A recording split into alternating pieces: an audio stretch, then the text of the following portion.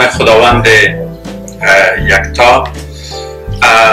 صحبت امروز را آغاز میکنیم. عنوان صحبت ماست زمانی که متمدن بودن کافی نیست.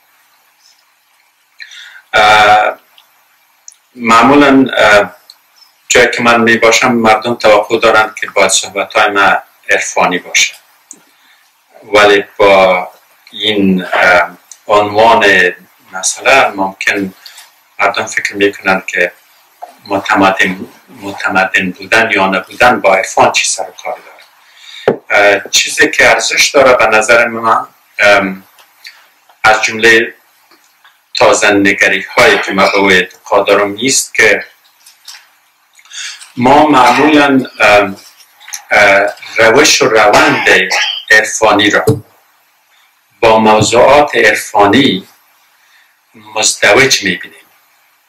یعنی اگر صحبت از عرفان باشد باید صحبت از روح و از زمین و آسمان و الهیات و فلسفه و اینها باشد. بعضی از این مسائل در همان وقت مورد داشت در جوامعی که عرفای بزرگ ما زندگی میکردن، ولی این به این معنی نیست که مشکلاتی که ما در زندگی امروزی داریم ما نتوانیم به اونها از دیدگاه عرفانی ببینیم. بنابراین موضوعات معاصر است ولی دیدگاه عرفانی است، چون عرفان اصول است، اصول که اصلا کهنه شدن نداره و چون موضوعات در قید زمان است و زمان گذراست، بنابراین همیشه ما با موضوعات تازه روبرو میشیم، با دیدگاه های متفاوت و اینها. بنابراین بحث عرفانی است، گرچه از روی مطلب و موضوع ممکن عرفانی به نظر نیاید. بنابراین مثل اکثر عنوان های صحبت های ما، عناوین بحث ما کلیشه‌ای نیست، یعنی خود عنوان از خود نوآوری دارن. پس وقتی که میگیم که زمانی که متمدن بودن کافی نیست، سوال برانگیز است این خود که پس متمدن بودن باید چه قصر و کوتاهی داشته باشه. یک مقوله است از مارتین لوتر کینگ جونیور که میگویند که این را آموختیم که مانند پرندگان پرواز کنیم، این را آموختیم که مانند ماهی شنا کنیم، ولی این را نیاموختیم که مانند برادر خواهر روی زمین با هم قدم بزنیم. یک مقوله دیگر هم است از یک فیلسوف بزرگ که انسان‌های متمدن امروزی در سیارات منظومه شمسی و در سطح ورای آن در پی نشانه‌های حیات هستند، نشانه‌های زندگی. به آسمان‌ها سفر می‌کنند که زندگی را پیدا کنند یا نشانه از آن را، و عصری‌ترین وسایل و ابزار تکنولوژی را به کار می‌برند که حیات را پیدا کنند. بعداً پس به این زمین خاکی برمیگردند و اینجا از بهترین، عصری‌ترین و پیچیده‌ترین ابزار تکنولوژی استفاده می‌کنند برای از بین بردن حیات. نه تنها که بیشترین قسمت از مصارف بودجه های دولت ها صرف کشت و کشتن میشه، بلکه در بسیاری موارد پولی که تخصیص داده میشد برای مصارف نظامی از بازپرس و تشخیص و تطبیق یا تفتیش حکومت ها معاف است. این حکومت ها مسئول هستند بگویند که به کدام اندازه پول برای تعلیم، تربیت، تحصیل، بهداشت، صحت بر اینها مصرف کردند، ولی مصارف نظامی هرگز مورد سوال قرار نمیگیره.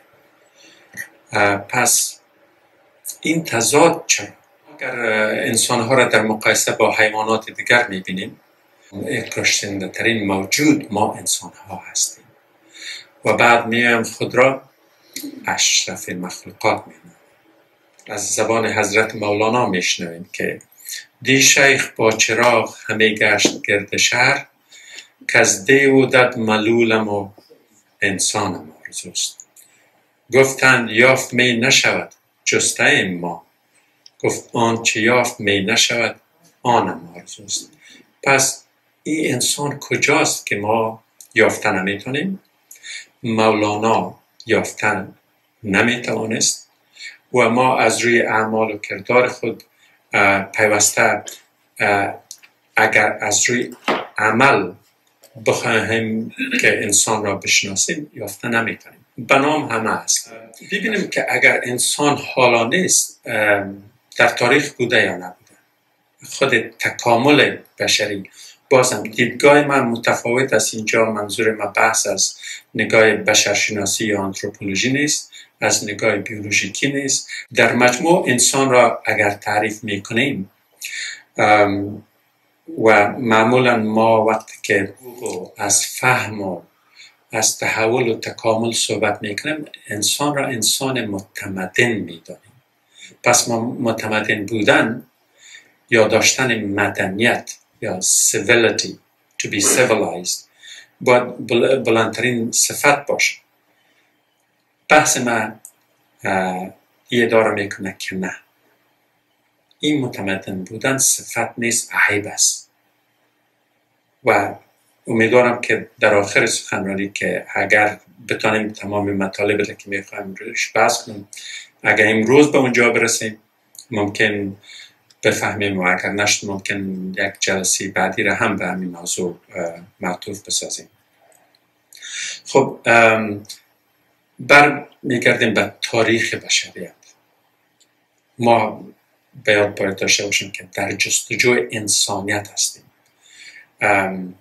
انسانیت در جسم نه، انسانیت در روح. میگویم معمولا که انسان یک حیوان اجتماعی است. یعنی چی؟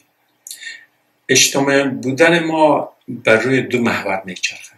یکی این که انسان وقتی که تولد میشه در مقایسه با حیوانات دیگر نهایت کم عقل تولد میشه، نهایت بی‌خرد تولد میشه. We are at the level of stupidity, literally.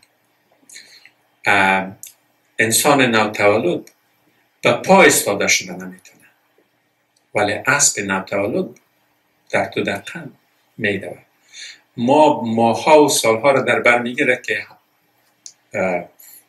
اونهایی که متخصص child development صحبت میکنن، hand and eye coordination، مسائل عجیب و غریبه که انسانیت را یک طرف بگذاریم که اقلا نشستن را یاد بگیریم نمیتونیم.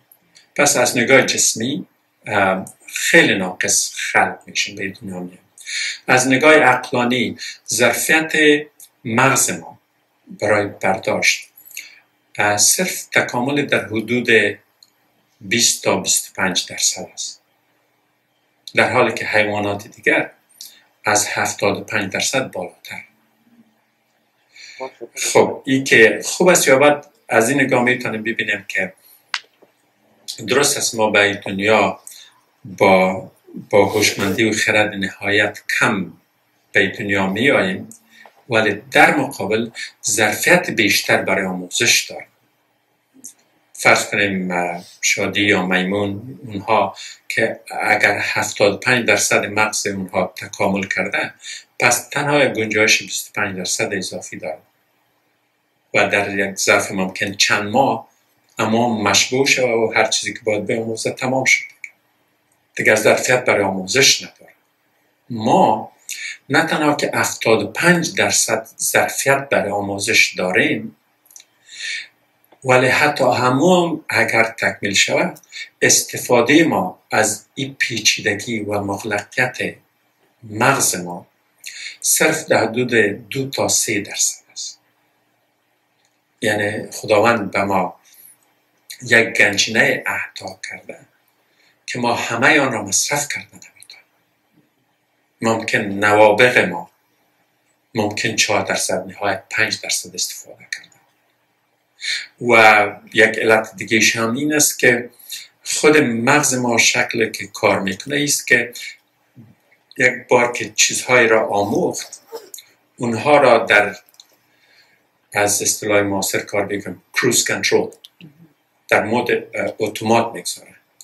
اونها باز خود به خود کار میکنن. باز ضرور نیست که شما قدرت انرژی فکری بیشتر به کار ببرید که روی آن تفکر کنید. مثلا من از اینجا که به خانه منزل برمیگردم، هر بار دست راست و چپ را محاسبه نمی کنم. هیچ متوجه هم نیستم. یک زمانی میبینم که خانه هستم و گربه سلام علیکم میکنم. صحبت برصورت بنان این عدم رشد مرحله ابتدایی باعث شده که انسان ها از اول باید زیر سایه پدر و مادر باشن. یعنی زندگی انفرادی نیست، این گروپی بودن جبری است. خانواده، تشکیل خانواده، از خانواده بالاتر قبیله و اینها. وقتی که به قبیله میرسیم باز هم زندگی عمده ما به خصوص در زمان قبل از آنچه به نام انقلاب زراعتی خوانده شده، در دوره hunter gatherers وقتی که شکار میکردن، اونجا باز هم تعداد مردم مهم بود. هر قدر تعداد زیاد بود مردم میتونستن یک دره، یک باغ، یک جای را از خود بسازند و از او دفاع کنند. پس به هر دو صورت ما ضرورت داشتیم به یک زندگی گروهی و از این نگاه ما اجتماعی هستیم. ولی اجتماعی بودن باز متفاوت است از اجتماعی بودن در قسمت معاشرت. قدرت معاشرت داشتیم. Socializing. Being social animal is being different than to have the ability to socialize. اصطلاحات انگلیسی رو بعضا برای دوستایی که به فارسی دری بلد نیستن اضافه میکنم که امیدوار هستم که هدفی که دارم به اونجا برسیم. خب پس وقتی که ما میرسیم به سطح از خانواده میگذاریم به سطح قبیله میام. در سطح قبیله ضرورت به روش و طرز زندگی قبیلوی چی چیزها را ایجاب میکنه. معیار اصلی اینجا خون است. خون شریک هستیم، چون همه از نگاه دینی با هم همبستگی و وابستگی داریم.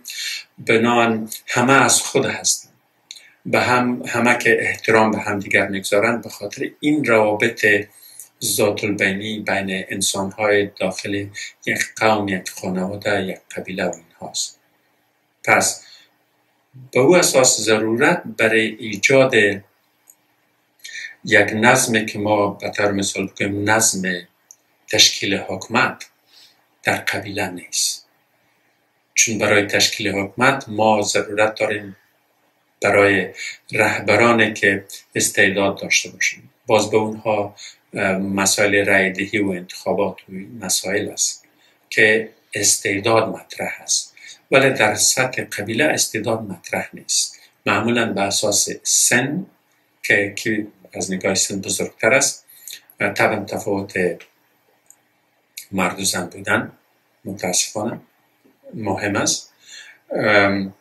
بنان یک نظم است که پذیرفته شده در داخل چوکات یک قبیله. انقلاب صورت نمیگیره، بغاوت نمیشه، اصل حق از بر نمیبره، میپذیره. ما فکر میکنم اکثر ما از نژاد آریایی باید باشیم. آریایی ها قبایل داشتن ولی طرز زندگی قبیلوی انحصاری آریایی ها نبود. اکثر مردم های روی زمین در سطح قبیله‌ای بودن. یعنی ذهنیتشان و ضرورتشان ایجاب نمیکرد که تشکیل بزرگتر، پیچیده‌تر و بالاتر از این بسازن، تا اینکه میرسن به دوره شهری، از قبیله به شهر، به اصطلاح انگلیسی the formation of the city state.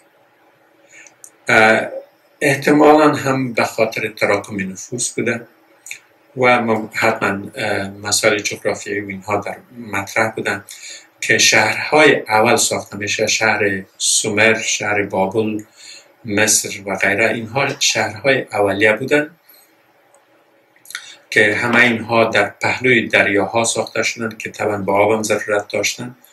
ولی چیزی که مهم بود ایست که حالا دیگر شما از کس توقع نداشتن که به خاطر ارتباط خونی توقع اطاعت از کسی داشته باشه، یا به خاطر همین ارتباط خونی یک کسی را به حیث بزرگ و رهبر و چیف و اینها بپذیریم. پس اینجاست که قوانین که به اساس خون بود منتقل میشه به اساس دوم که خاک است، از خون به خاک. پس در این شهرها وقتی که خاک مطرح است، قلمرو مطرح است، ساحه مطرح است، سرحدات و مرزهای از خود داره. اینجاست که ایجاب میکنه که قوانین هم ساخته شود که قوانین خانوادگی قبیله‌ای دیگر نیست.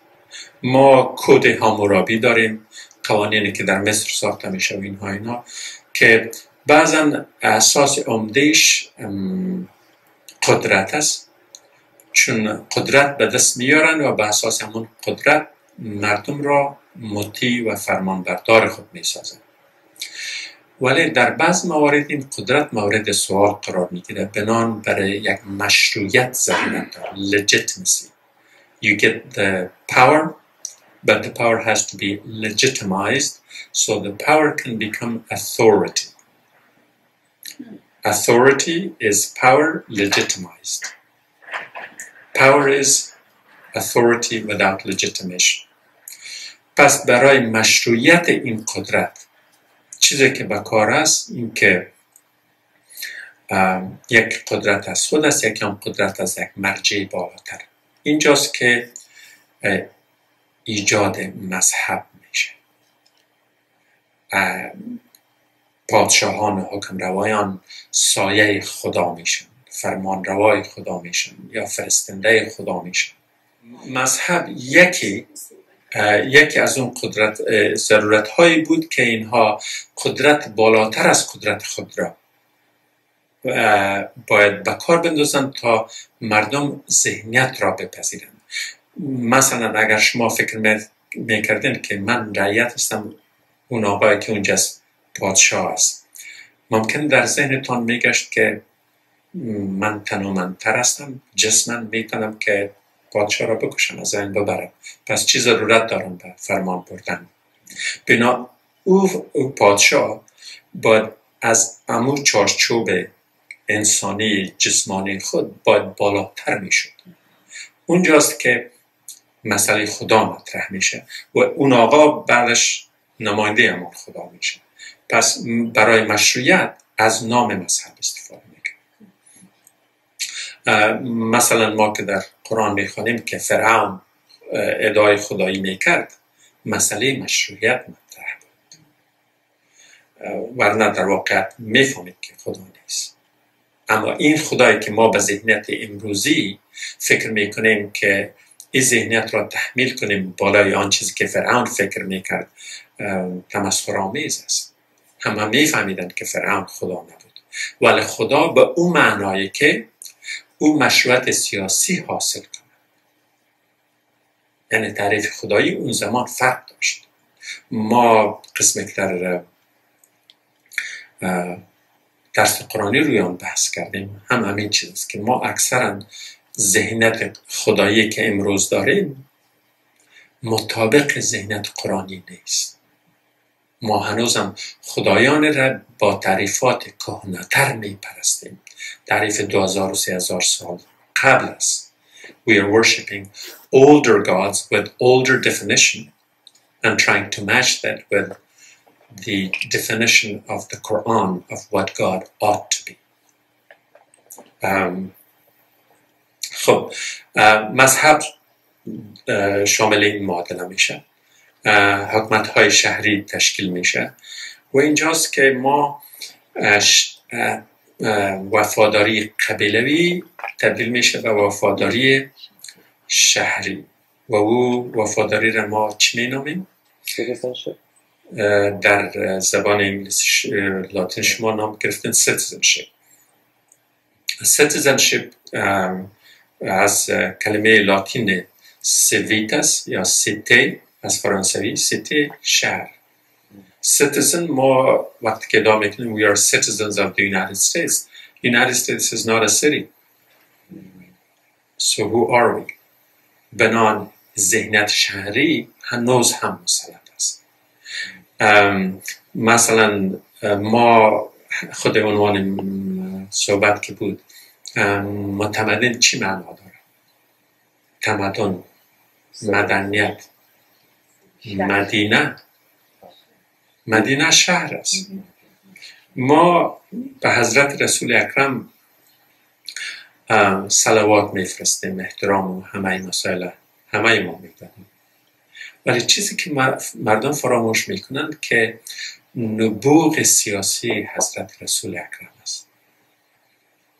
ما در کتاب‌های تاریخ بحث میکنیم که اونها شبه جزیره عربستان را با هم متحد ساخت. اون مهم نبود. اونها مدنیت ساختن. شهر یثرب را که مدینه نامیدن به خاطر یک سلیقه کلام نبود که نام مدینه بهتر است. به خاطر این بود که مردم را متوجه این بسازند که وفاداری هایی که به اساس خون بود از آن بگذرن و به اساس خواب بیاین. پس مدینه اولین جمهوریت است در واقع، جایی که مسلمان و یهود و مسیحی و هر مذهب و دیانتی که بود به همه فهماند که ما اینجا یک جمهوریت را تشکیل میدهیم که همه ما مسئول حفظ آن هستیم. پس اینجاست که این شهریت که تشکیل شد در عربستان قدم اول در راه ساختن تمدن بود که تمدن البته بعداً بیاد.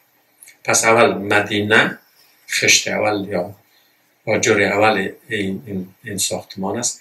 بعداً ما میریم به سوی حرکت از قبیله به شهر و بعد از دوران حکومت های شهری یا سیتی استیت حکومت های کشوری یا مملکتی تشکیل میشه. اینجاست که قلمرو ولو به نام شهرها یاد میشد، پادشاهی ها و حکومت ها به نام شهر بودن، ولی قلمرو اینها گسترده‌تر بود. مثلا حکومت غزنویان دیگر در غزنه نبود، تنها در غزنه نبود. وقتی که از اون ورای هند تا ایران امروزی قلمرو داشت، این غزنه نبود، ولی نام غزنه. پس حکومت های این دوره یا به نام قوم و قبیله بودن یا به نام قوم بودن، ولی سلطه اینها به مراتب گسترده تر بود که این را دوره را یاد میکنیم که دوره کشوری یا کشورسازی یا مملکتی بودن. که البته مسئله خاک از خون خوب به خاک آمدیم، ولی در خاک هم اینال ساحه تاثیرگذاریش زیادتر میشه. ولی چیزی که دامنگیر بسیاری از مشکلات بشریت تا امروز است همان ذهنیت شهری است. وقتی که مردم از ذهنیت قبیلوی مجزا ساخته شدن فاصله ایجاد شد، اینها فکر کردند که پس شهری بودن یک نوع تکامل است، یک نوع برتری است. A sense of superiority. پس مردم شهری باید مردم اطراف و اکناف و قصبات را به دیده حقارت می‌دیدند.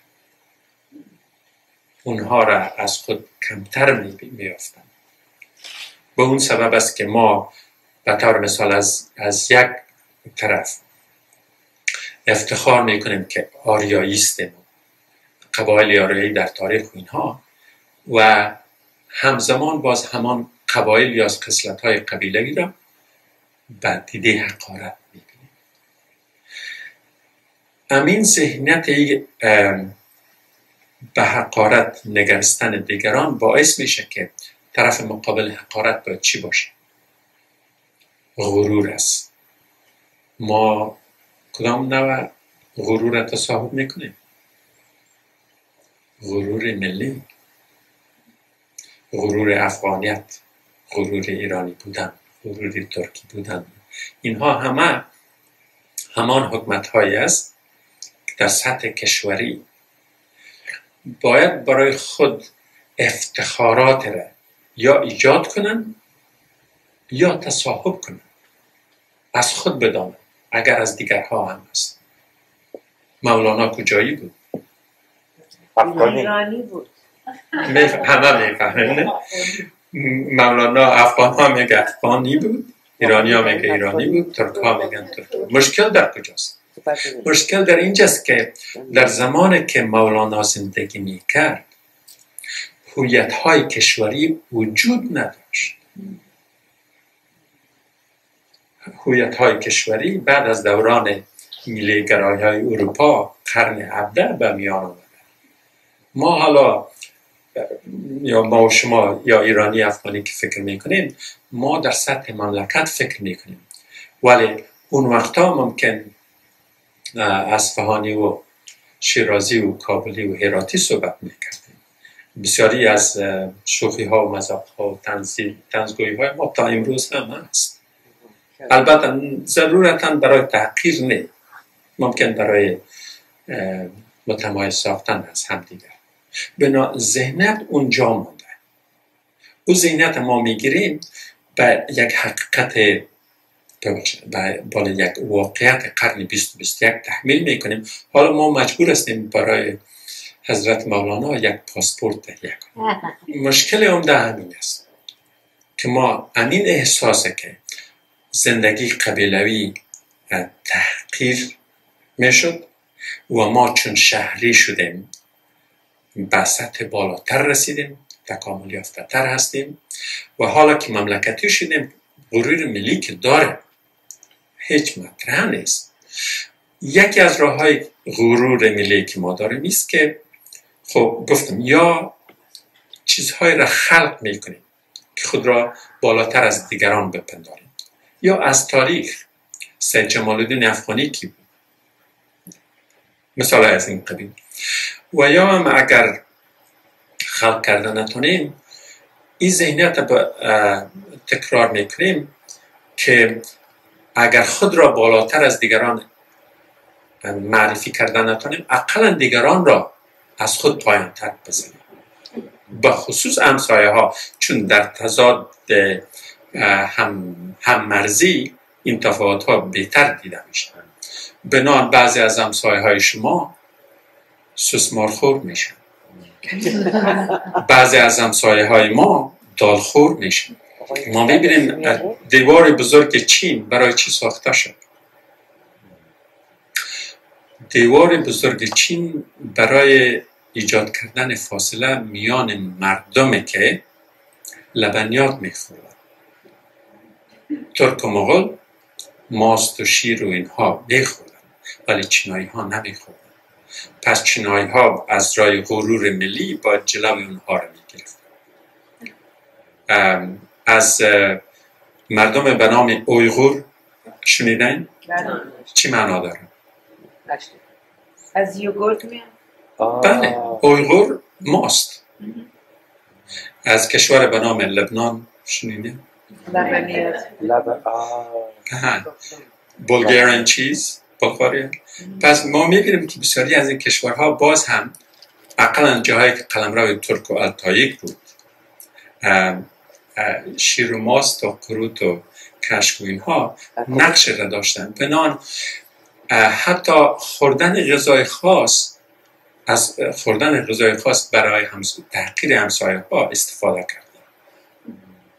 حتی مسئله سوسمارخو را حتی به شاهنامه هم تهمت بستیم که در شاهنامه است که نیست.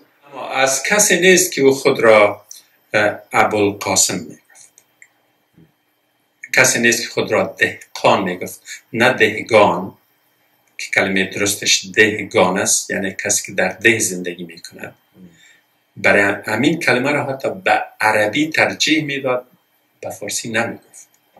اما هویت های شهری است که حالا ما یک پدیده داریم به نام Western Civilization. شهر نیست، مملکت هم نیست، حتی قاره های بزرگ هم نیست. وقتی که غرب میگوییم امریکا شامل است، استرالیا شامل است، اروپا شامل است. اما از کلمه شهر گرفته شده. به کدام مفهوم؟ به مفهوم تحمیل یک برتری بالای همه آنهایی که مربوط این فرهنگ نیست. از فرهنگ نام گرفتیم. ما فرهنگ ما در سطح قصبه و ده و قریه ساخته میشه. زمانی که این فرهنگ در داخل شهر میشه و بین شهر و کشور، اینجاست که از همان فرهنگ تمدنی ساخته میشه. قبلا گفتم که اسلام مکه اسلام قبیلوی بود، اسلام مدینه اسلام شهری بود، اسلام بغداد اسلام تمدنی شد. همین ذهنیت شهری فرض کنیم از مصر میاد که مصری ها فکر میکردن که هر کس که مصری نیست اگر داخل قلمرو مصر میاد یا باید برده باشه و غلام باشه یا یک خدمت مزدوری کنه و برای پس کار خود. همسایه مردم مصر که نیست به هیچ صورت. بنان ذهنیت مصری ها چی بود؟ نه تنها که پادشاه اینها خدا است، فرعون، بلکه مردمشان هم خود در سطح بلندتر از دیگر انسان ها قرار می گرفتن. خب مردم هایی که با مصری ها ارتباط داشتن به اصطلاح انگلیسی at the receiving end، تا زمان که اینها قربانی این تعصبات بودن، از این مسئله بدشان می آمد که چرا مصری ها خود را از ما بالاتر می پندارن. اما وقتی که باز به کشورهای خود می رفتن، باز خود همان کار می کردن که مصری ها می کردن. مثلا عبری ها، یهود ها که آمدن کدام اصطلاح را ساختن؟ Jews and Gentiles. تمام دنیا تقسیم دو، یا یهود یا غیر یهود. غیر یهود طبعا همون دیدگاه حقارت. یونانی ها چی می گفتن؟ The Greeks and the barbarians. تمام دنیا تقسیم دو، یونانی ها که متمدن بودن و تمام دنیا دیگه که وحشی بود. از تمدن اسلامی اگر صحبت میکنیم یک تفاوت داشت و اون تفاوت داری بود که مسئله خون و خاک رفت، عوضش مسئله روح مطرح شد، چون انسان غیر از انسان خاکی است و در سطح روحی و روحانی انسان بالاتر از است که خود را به خاطر تفاوت‌های سلیقه‌ای، لباس، خوراک و اینها خود را بالاتر از دیگران بداند. بنان اولین تمدن که ساختن تمدن جهانی شد. درست است که ریشه مدنیت یا شهر را داشت، ولی در این جهانی بودنش تفاوتش با تمدن چینایی در این بود که تفاوت چینایی تنها چینایی بود، تفاوت هندی تنها هندی بود، یونانی تنها یونانی و رومن سیویلیزیشن تنها رومن. ولی این تمدن که اسلامی نام گذاشتن که نباید میگذاشتن چون به اسلام ارتباطی نداشت، از تجمع فرهنگ ها و مدنیت های مختلف ساخته شد. مصری ها بودن، فارسی ها بودن، ایرانی ها بودن، هندی ها بودن، همه آمدن و یک تمدن ساختن که واقعا اولین تمدن جهان شمول بود. اما بازم مدنیت نامش گذاشتن تا زمان هم همین خصلت جهانی را حفظ کرد، ولی دیری نگذاشته بود که این خصلت را از دست داد. پس وقتی که خصلت از دست میده یک برگشت است، برگشت است پس به اون ذهنیت خودمحوری که در سطح شخصی در سطح کشوری این مسلط میشه و همین مسئله غرور ملی و این مسائل مطرح میشه. و چون دنیایی که ما به او تعریف اینه که من در صنف قرآن گفتم و دنیای اسلامی فرق داره. همین دنیایی که مدعی اسلامی بودن است، مقصدم از خاورمیانه و افریقای شمالی است، اینها چون جوامع رو به زوال بودن که هنوز هم هستند، اما اروپا در اوج تکامل بود. اروپایی ها برای این که از این ذهنیت ها خود را مجزا بسازند، مشروعیت را که پادشاهان اینها به نام خدا و اینا که قبلا روی از صحبت کردیم از اونها گرفتن، مشروعیت را منتقل ساختن به مردم. The legitimacy belongs to the people, not to the monarch. این بزرگترین تحول بود که در اروپا به میان آمد. حکمران و پادشاهان و امپراتوران نقش عمده را دیگر بازی نمی کردن. آنها در وقت دوران فیودالی اروپا یک پادشاه امر میکرد که از یک پادشاه انگلستان به طور مثال از پادشاه فرانسه خوشش نمی آمد، به خاطر عناد شخصی و بغض و هر چیز که بود باید مردم عسکر جمع میکرد، قشون لشکر میساخت. این لشکر را خودش قدرت نداشت، باید فیودال ها را موظف میساخت که اینقدر باج بگیری، اینقدر پول بگیری، اینقدر به تعداد عسکر کار دارن.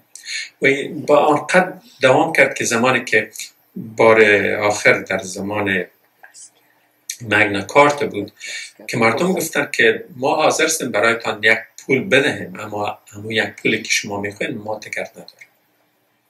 و برای بار اول بود که خود فیودال ها دست خالی پیش پادشاه آمدن و مگنا کارتا یک قرارداد است نه بین مردم برای پادشاه، بلکه بین فیودال ها و بین پادشاه که از پادشاه حق گرفتن. قبل از آن پادشاهان همه حق داشتن، مردم همه وظیفه داشتن.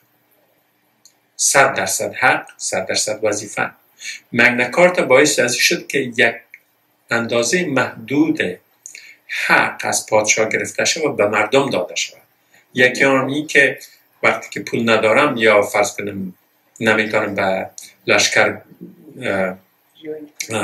مدغم شوم، باید مرا معاف کنی، اینه که باید حتما یا کشته شوم اینجا یا اونجا. به هر صورت این انتقال قدرت باعث شد که برای بار اول حق و وظیفه 100% نبود. آهسته آهسته در زمان به نام دوره وستفالیا که در آخر یک جنگ 30 ساله در اروپا صورت میگیره، باز یک انتقال صورت میگیره. در آخر دوران وستفالیا این پادشاه‌ها تقریبا صرف به نام میمونن. اونجاست که ضرورت به این میفته که مشروعیت انتقال پیدا کنه به مردم. مثلا 2 کلمه اول قانون اساسی امریکا چی است؟ 3 کلمه اول We the people. با این انتقال چیز دیگری هم تغییر کرد و این بود که مذهب استثماری نقش از بین رفت. ما یک مشکل دیگه هم داریم، این که کلمه مذهب برای ما چندین معنا داره. ما منظور ما از دیانت نیست، از روحانیت نیست، از استثمار مذهبی که قبلا هم به او اشاره کردیم. بنان اگر به یک نحوی به سوال یا اعتراض شما جوابتون است که فرض کنیم در امریکا یک کس است، هم امریکایی است، هم کاتولیک است، هم از لوئیزیانا است، از جنوب امریکا است، هم جمهوری خواه است، هم فرانکوفیل است چون لوئیزیانا یک زمانی مربوط به فرانسه بود، هم یک میلیونر است، یعنی هویت‌های مختلف داره. فرض کنیم در کشورهای نزدیک به منطقه ما شما یک کس میتونه که هم عراقی باشه و کردی باشه، سنی باشه و سوسیالیست عرب باشه و مسلمان متقی و از شهر کرکوک و مسائل. اما وقتی که ازش پرسان میکنید از اون نفر که از زور قسمت دنیا با این نفر که از این هویت ها را چه قسمی در یک از روی اولویت ها تنظیم میکنه. حدثی که من میزنم ایست که او کسی که از اینجاست برای بار اول میگه من امریکاییست، او هویت بالا میره. کاتولیک بودنش ممکن هیچ نبیه، ممکن داخل را باشه. یکی بگوی لوئیزیاناییستم، خود همه اصطلاح یک قسم نامناسب به نظر میره. صحبت کالیفرنیایی بودن، لوئیزیانایی بودن چه مهم نیست. خب جمهوری خواه و این مسئله دیگه. بنان اینها یک قسم درجه بندی میکنن. اونجا که ما میریم اولین هویت که زیاد سرش پافشاری میکنن مسلمان هستم، الحمدلله پر سرش میره. این به معنای نیست که او یک شخص با دیانت است، او هویت خود اظهار میکنه. خب از او که مسائل دیگه عراقی بودن داخل میه، ممکن کردی بودنش از او اولتر بیه، ممکن سنی بودنش. اینجاست که این هویت ها که در حلقه های خرد یا در حلقه های بزرگتر است، در غرب پافشاری بالای حلقه های بزرگتر است، در شرق میانه پافشاری بالای هویت های کوچکتر است. به او خاطر است که کشورها همواره در خطر متلاشی شدن است. در ایران ممکن کوشش شود که بلوچ‌ها آزادی ندارن یا کردها کار نکنن. در افغانستان ممکن بگوین تاجیک‌ها کار نکنن یا پشتون‌ها کار نکنن، یا در ترکیه بگوین که کردها در ترکیه کرد نیستن. به نظر شما اونها ترک‌های کوهی هستند رسما، یعنی حتی امی هویت برشان قائل نیستن که اینها کرد هستند، ترک‌های کوهی. بنان ما به این نوع فرض کنیم از اویغور نام گرفتیم. چی واقع میشه در ترکستان چینی یا در اویغور؟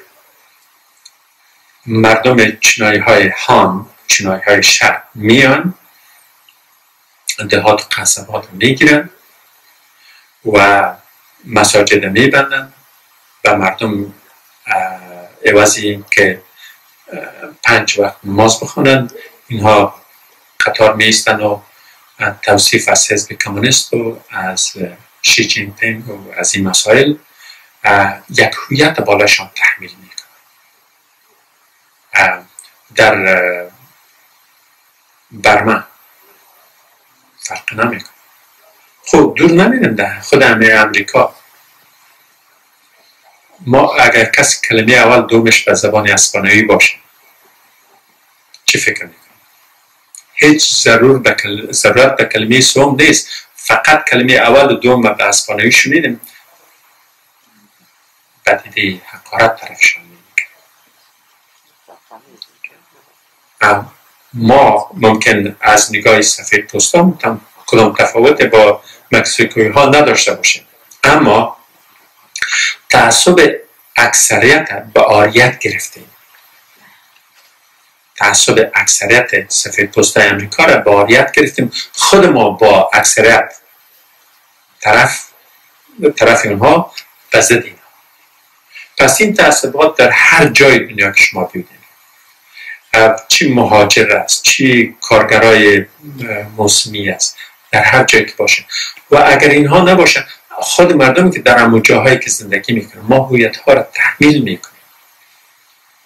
ما یگانه چیزی که از دنیای غرب آموختیم و خوب آموختیم، متاسفانه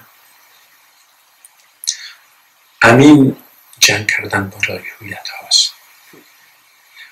گفتیم زمانی که اروپایی ها مشروعیت به مردم انتقال دادن، حالا مردم خود خیستن که شمشیر گرفتن، به خاطر این نمی جنگم که پادشاه فرانسه از من خواسته که بر ضد پادشاه ایتالیا بجنگم. من به خاطر نام فرانسه میجنگم. یعنی خود هویت مردمی تقدس پیدا میکنه، به خاطر از این کشتن دوام میکنه. و برای سالها تا ای که همین چیزی را که در اروپایی ها بالاخره به او رسیدن، همین هویت ملی بود.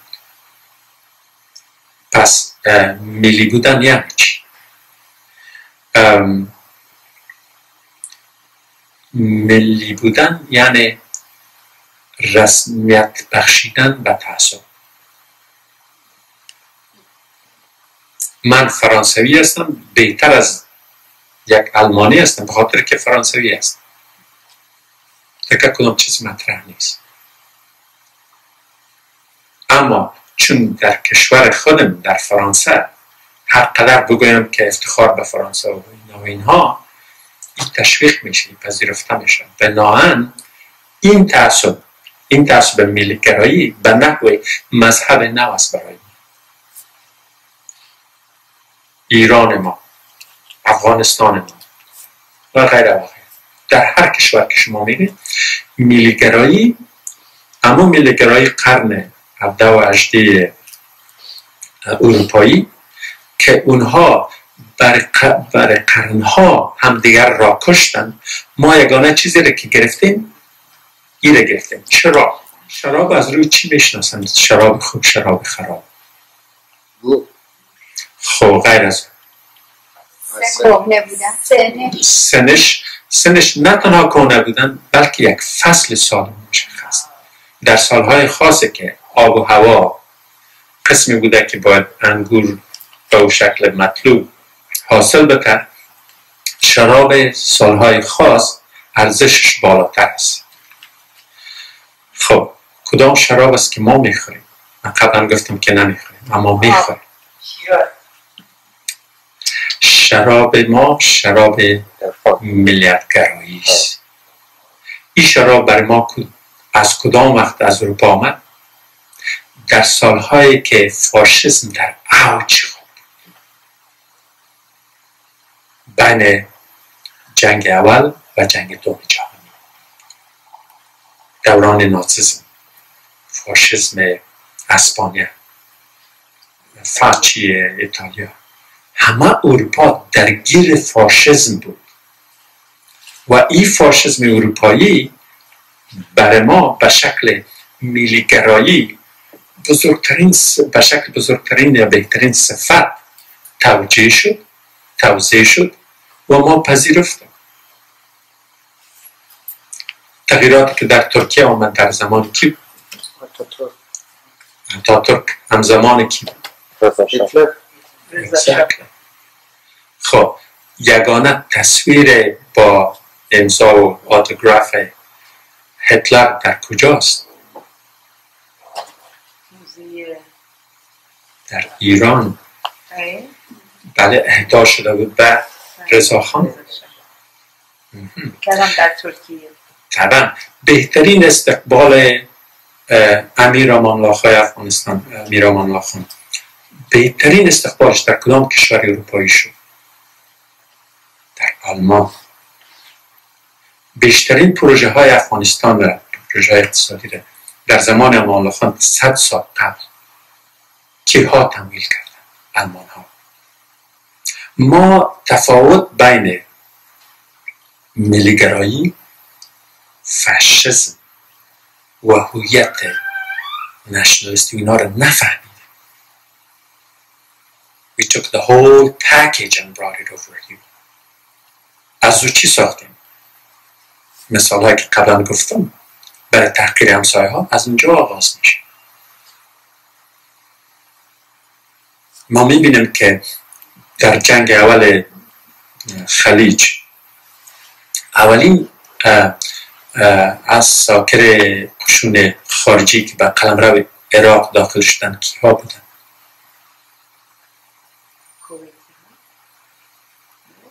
سوریایی ها. دو کشوره که نه تنها سرزمین ایجاد ملیگرایی عرب است، حزب بس، میشل افلاک، طارق عزیز، هر دو مسیحی، یک عراقی یک. خب پس این به خاطر ازی که یک زمانی که بعد از سقوط عثمانی یک عرب از خواب بیدار شد، برش گفتن دیگر عثمانی وجود نداره، خیمکی هست، خودت عراقی استی. نمیفهمید که عراقی چی معنا داره. ممکن 100 متر فاصله اون طرف در به اونا گفتن که آل خودت سوریایی استی. و ساختن این هویت های مصنوعی به جای رسید که قسمی که گفتم اولین قشون خارجی که به قلمرو عراق نه امریکایی نیست، انگلیس نیست، هیچ کس دیگه نیست، سوریایی برادرای خودشون است. از کجا ایجاد شد؟ همونجاست که این شراب که برای ما دادند تولید سالهای فاشیسم اروپایی است و ما تفاوت بین فاشیسم و بین تعصبات و بین ملیگرایی های خود نمیفهمیم. هنوز هم افتخار میکنیم با همه، هنوز هم میجنگیم با اینها. پس به نحوی اگر این هویت های سیاسی مذهب ما شده، انگیزه زیربنایی اینها چیست؟ مذهب انگیزه اصلیش رسیدن به خداست به طور مثال، یا یافتن یک روحانیت است. اما انگیزه فاشیسم اینها چیست؟ ستیزه و نفرت، ایجاد نفرت است. ببینیم اما کشورهایی را که شما اسلامی میدانید از کرهترین صفات برای نزدیکترین همسایه های خود استفاده میکنیم. ما از دوره ده و قریه و قصبه گذشتیم، به شهری رسیدیم، بعدش به مرحله کشوری داخل شدیم. اما از مرحله کشوری به مرحله جهانی نرسیدیم. درست است، از نگاه تسلط نظامی رسیدیم. به طور مثال امریکا یک قدرت جهانی است، این قابل انکار نیست، اما ذهنیت امریکایی هنوز هم ذهنیت شهری است. به اون سبب است وقتی که مسائل حقوق یا دفاع از حقوق مردم فلسطین یا مردم یهود در فلسطین مطرح میشه، در مقایسه با او حقوق مردم اویغور یا مردم مسلمان روهینجا در برما مطرح میشه، کدامش جز اجندای پالیسی امریکاست در مجامع بین المللی؟ اونها قطعا مطرح نیست. چرا؟ به خاطر که از همان هویت شهری که به نام غرب یاد میشه، یا مسیحی یا اروپایی، مسلط است. پس در سطح قدرت جهانی است، اما در سطح ذهنیت جهانی نشده. اگر در سطح ذهنیت اینها جهانی شوند، این چیزهایی که ما روش صحبت میکنیم واقعی نمیشه. اینجاست که به خاطر اما انگیزه های ذهنیت جهانی نشده است که اینها تا جایی که به کشورهای مثلا بنا مسلمان مربوط میشه هر تفاوت را اختلاف معرفی میکنن. هر تفاوت را اختلاف معرفی میکنن. اما تا جایی که به خود اینها مربوط است هر اختلاف را صرف یک فرق معرفی میکنن. مثلا به اروپایی ها میگه که ضرورت به این نیست که شما مرزها و سرحدهایی داشته باشین، مردم پاسپورت و اینها با هم یکی. اما به مردم ما میگن که کردها حق دارن، حق طبیعیشان که باید بلوچ ها یا فرض کنیم تاجک ها یا کرد ها و اینها. خب اگر از نگاه استدلال باشه که به جا میگن. مشکل دیگه ما است که حکومت هایی که ما اونجا ساختیم باز هم به ذهنیت قرون وسطاست.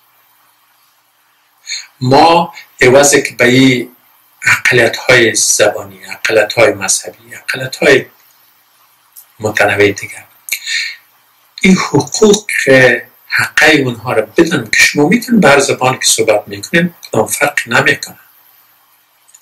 تا زمانی که وفاداریتان به کشور باشه کافی است. پس شما مجبور نیستین وقتی که به زبان آذری صحبت میکنید یا به لهجه صحبت میکنید که مورد تمسخر واقع شید. من مثال ها از ایران به خاطر از این میگم که بر شما آشناست. در افغانستان بیشتر از اوست که در ایران است. تفاوت ها ضرورت هاست، نه ضرورت ما انسان ها، اما ضرورت الهی است. میگن که خداوند خالق است. خالق یعنی چی؟ خلق کرده، ایجاد کرده. وقتی که کسی چیزی را خلق میکنه برای بار اول باید بی‌نظیر باشه، همتایی نداشته باشه. اگر بار دوم همین چیز را ایجاد میکنه خلق نشد دیگه، کاپی است.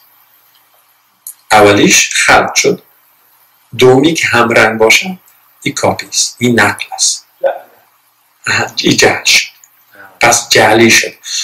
خداوند جهل نمیکنه که خلق میکنه باید هر چیز را متمایز از هر چیز دیگر بسازه. تنها کاری که شده اینجا یک تابلو ترسیم شده به دست حضرت خداوند. خداوند این رنگ ها را گرفته در هر جا، رنگ های سرخ و سبز و قرمز و این رنگ ها را مانده که از تفاوت ها تابلو را میبینیم. اگر همه رنگ ها یک رنگ می بود نه تنها که خداوند خالق اینها نمیشد بلکه تابلوی وجود نداشت. یک دیوار سفید یا سیاه هر رنگی که بود. پس تفاوت این جهان در رنگین بودنش است.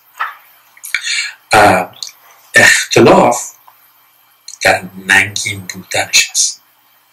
وقتی که ما تفاوت اختلاف بپنداریم ننگ میپنداریم، چون او را تحقیر میکنیم. تفاوت این جهان را رنگین کند، اختلاف همه رنگ را ننگین کند. برای جمع بندی کنیم در مرحله اولی ده و قریه است یا قصبه. قصبه است، بعد شهر است و قسمت سومش کشور و مملکت است و آخریش هم جهان. در قسمت پایانش در بخش مردمیش است که اینجا قبیله و قوم زندگی میکنن. اینجا شهروند و رعیت. رعیت به معنای subject و king و شهروند هویت شهری. اینجا بازم رعیت و تبعه و ملیت است و اینجا شهروندی جهانی است که نداریم به سبب رنگ قرمز است. کل صحبت ما است که متمدن بودن کافی نیست، به خاطر است که ما باید از سطح متمدن بودن بیام به سطح جهانی بودن. ما ذهنیت جهانی ایجاد نکردیم. قدرت جهانی داریم، ذهنیت جهانی نداریم. از نگاه ادبیات اینا در سطح قبیله فولکلور است، در سطح شهر ادب و شاعر داریم، در سطح کشور اسطوره داریم، حماسه داریم، قهرمان ها داریم. در سطح جهان که اندیشه مسلط است، در اونجا قبلا صحبت شد، اونجاست که ما به متفکر و فیلسوف ضرورت داریم. حالا اگر میکنن بپرسید که جهان اسلام چرا به این زوال مواجه است، برای اینکه اندیشم داره، به اینکه متفکر و فیلسوف نداریم، اسطوره ها داریم، قهرمان ها داریم، شاعرها داریم، اینها همه است. اینجا برای مسلمان ها این خانه سوم هم خالی است. در قسمت پایینش ما در قسمت فرهنگ مردمی است که بالاترش میایم در سطح شهری. فرهنگ ها رنگ مدنی میگیرن، مدنیت، مدینه، مدائن همه. و بعد از اون میایم در قسمت کشور که تمدن کشور با ارزش های نژاد و ملیت و مذهب و عقیده و اینها آمیخته میشه.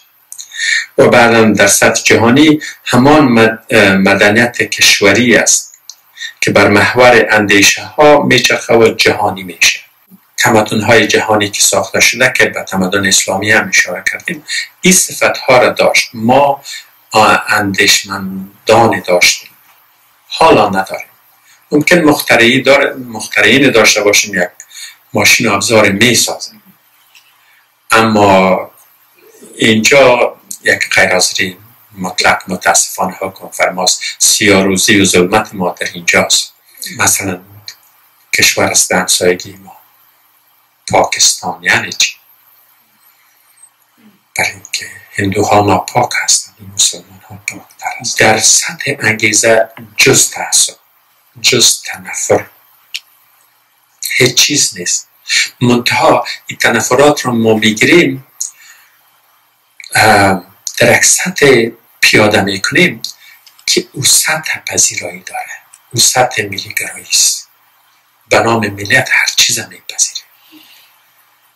اصطلاح وطن دوستی و وطن پرستی رو حتما شنیدیم. من هم این خطاب کردم که بسیار آدم وطن پرست. گفتیم که من فراموش کردم که من چی وقت از خدا پرستی چشم پوشیدیم که حالا وطن پرست شد.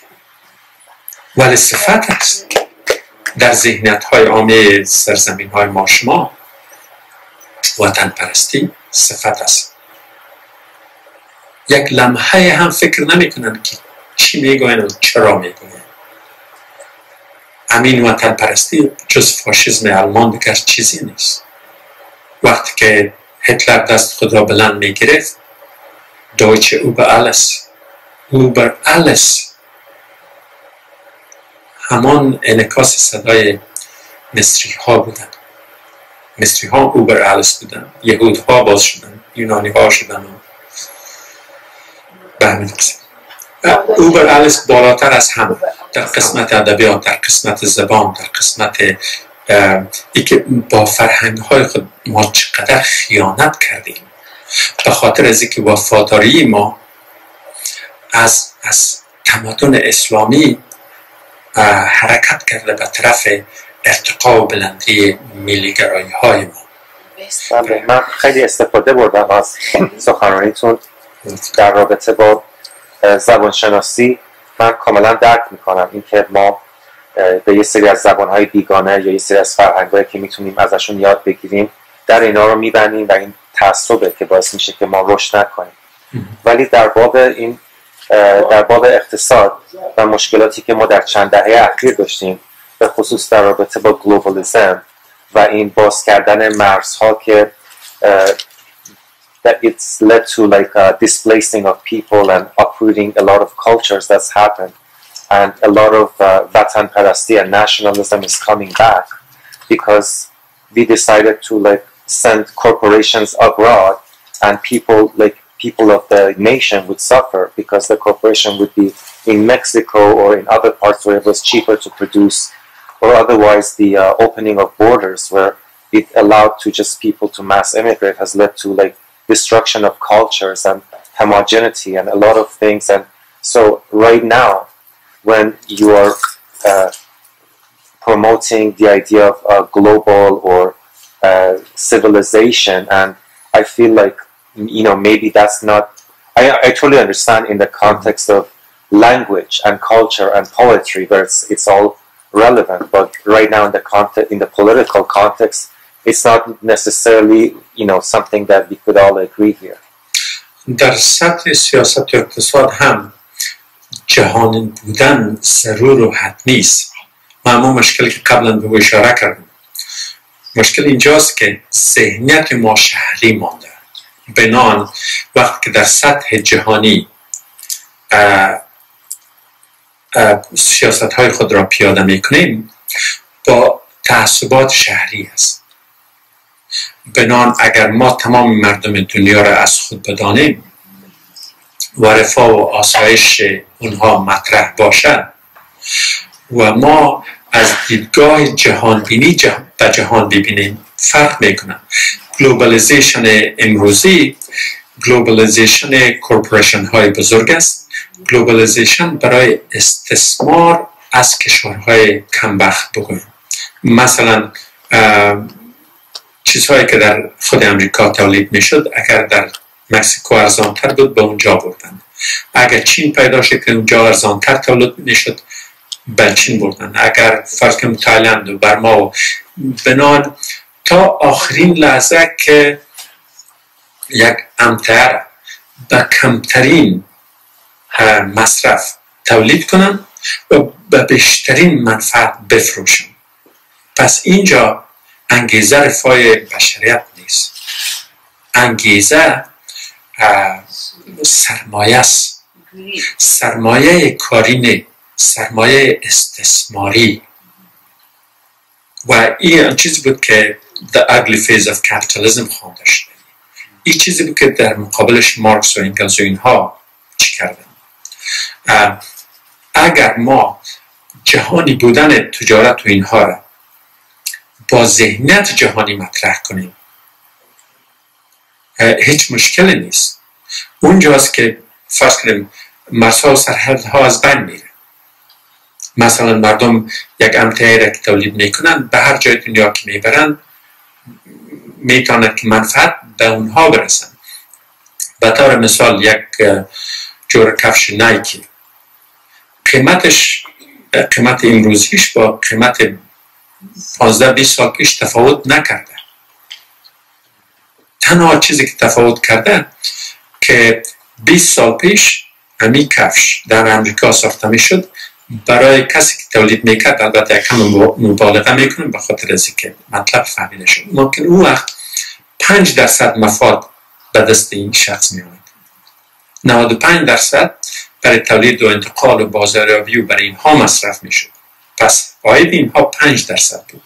حالا 95% مفاد برای اینهاست، برای این که همین کفش فرض کنم در بنگلادش ساخته میشه و پولی که برای اونها میده، کارگر بنگلادش نه بیمه داره، نه برنامه صحی داره، هیچ چیزی نداره و محض به یک اعتراض و یک شکایت این را از کار میکشن، برای که ده ها و صدها نفر دیگر منتظر هستند که بیان همین کار را با تمام استثمارش بپذیرن.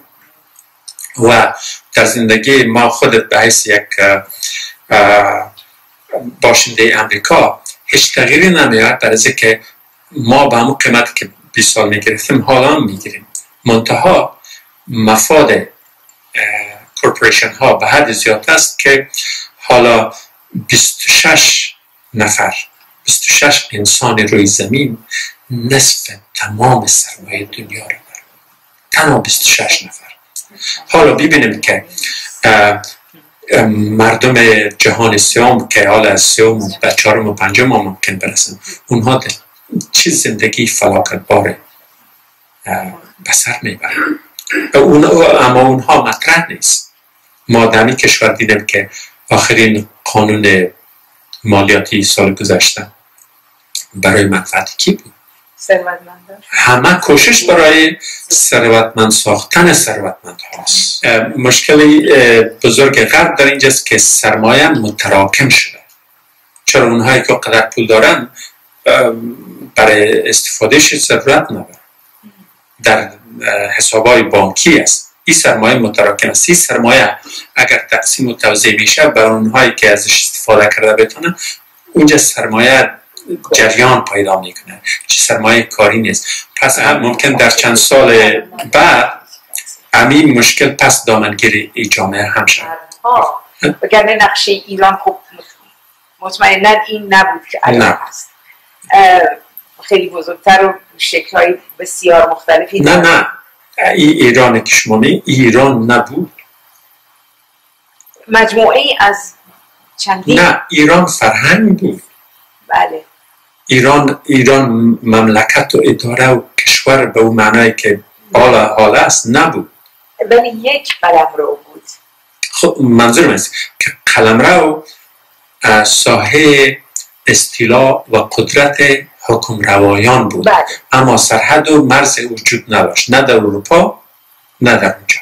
فرض کنم سلطان محمود غزنوی اگر مردم مشهد را متقاعد می ساختن که برای از او باج به سلطان محمود بدن، به غزنی بفرستن نه به بغداد، خب قبول میکردن.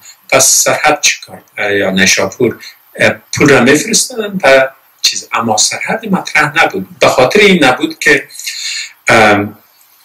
حکومت های وقت در مقابل پرداخت این مالیات و باج و اینها احساس مسئولیت نمیکردند که در مقابل چیزی بپردازن، که اونجا فرض کنیم یک شفاخانه بسازن، یک مکتب بسازن، یک مدرسه یا سرک. نه، اینها مطرح نبود. پول کار داریم؟ بله. کشون اسکر و لشکر، اینها کار داریم. بنابراین مردمی که در اینجا زندگی میکردن، اونها در سطح مردمی هیچ کس خود غزنوی نمیدانست. او برای حکمت بود، اما یک کس میتونست که بگوید که نام من عطار نیشاپوری است. یک کسی میتونست بگوید که نام من فرض کنیم مولانای بلخی است، وقتی که در بلخ بود. وقتی که به خونه آمد مولانای رومی شد. فرقی نمیکرد. این برای یک هویت بود. اما حالا ما به خاطر همین بلخی و رومی هم دیگر را میکشیم، چون اینجا هویت معنای دیگر پیدا کرده. ببین مثال ترکیه را براتون بگویم. چرا ارمنا را قتل عام کردن؟ به خاطر که در دوران عثمانی، دوره عثمانی از نگاه تشکیلات دولتی از بهترین مثال ها در روی زمین، به خاطر از که رفتن نزد سربی ها، اداره را به دست گرفتن، به سربی ها گفتن که شما میدانین زندگیتان، به هر مذهبی که هستین، به هر زبانی که هستین، ما به او سرکار نداریم. اما مثال غزنوی و نیشاپور فقط به ما پول میدن. پس بعد از یعنی دراز مدت ترین امپراتوری های جهان از عثمانی هاست، بعد از سقوط عثمانی ها سربی ها ارتودکس ماندن، کروات ها کاتولیک ماندن، بازنی ها مسلمان ماندن.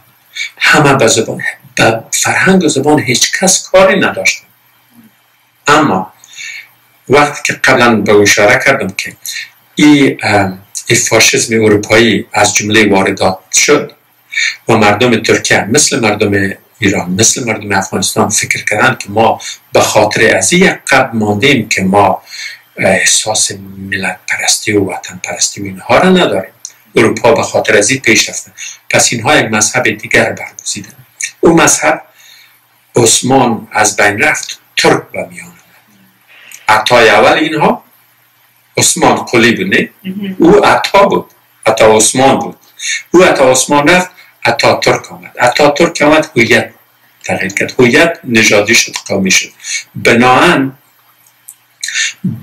این ملیگرایی که بر محور ترکی بودن میچرخید و جز ترک هر کس بیگانه شد. پس ارمنی هایی که در همین جا زندگی میکردن در قرنها، به اصطلاح امریکا اوورنایت بیگانه شدن در سرزمین خود.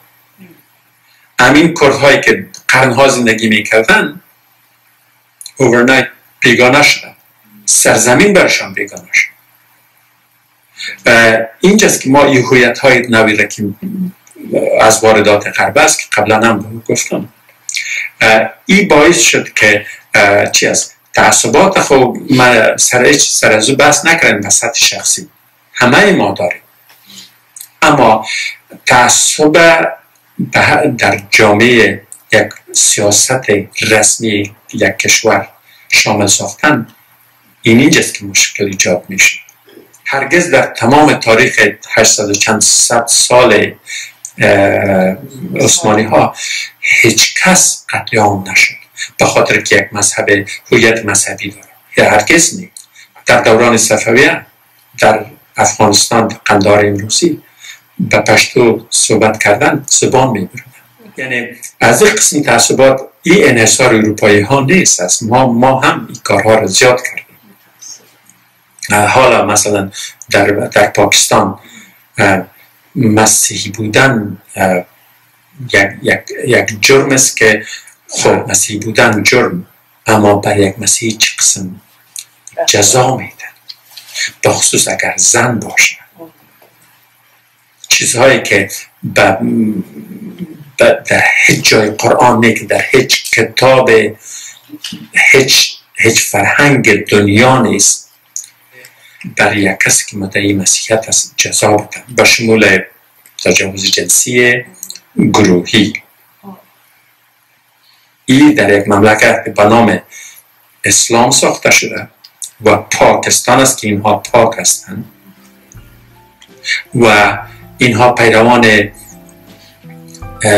پیام آوری هستند که خودش زن مسیحی داشت